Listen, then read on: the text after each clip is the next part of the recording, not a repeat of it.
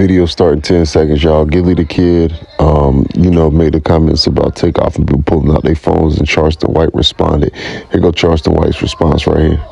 I want to tell the entertainment world, Gillie the kid, Boosie. Subscribe, y'all. I fuck with the Migos real tough, but I just want to let all the celebrities know, nigga, y'all don't care about regular people now.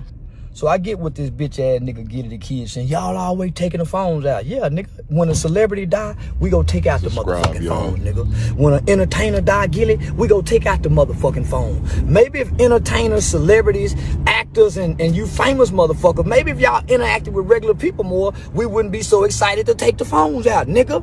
Fuck you talking about. Well, let me just say this, since you so in your pussy panties about you is Gillie taking the phones out. Nigga, fuck you talking about they take the phones out on regular people.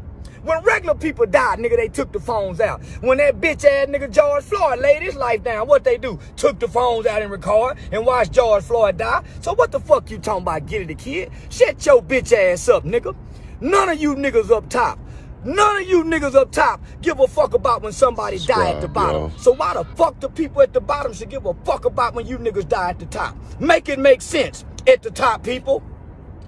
Make it make sense. Y'all don't care about when we die. Name one regular person that died in your city, Gillie the kid. Boosie. Name one regular person that done died, nigga, in the back of that obituary. Y'all don't even know them names. So who give a fuck if we find a celebrity dead on the ground and we pull out the phones, nigga? We don't give a fuck about their family. They don't give a fuck about ours. You're celebrities. It's called the haves and the have-nots. We are not together. The haves and the have-nots are not together. We are divided. Y'all are not with us at the top, and we are not with y'all at the bottom. We are so far divided from one another, brother. Fuck you talking about, nigga.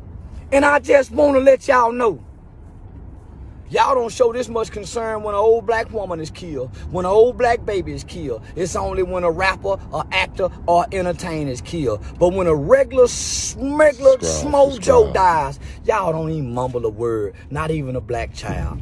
So fuck how y'all feel, my nigga. Fuck how y'all feel.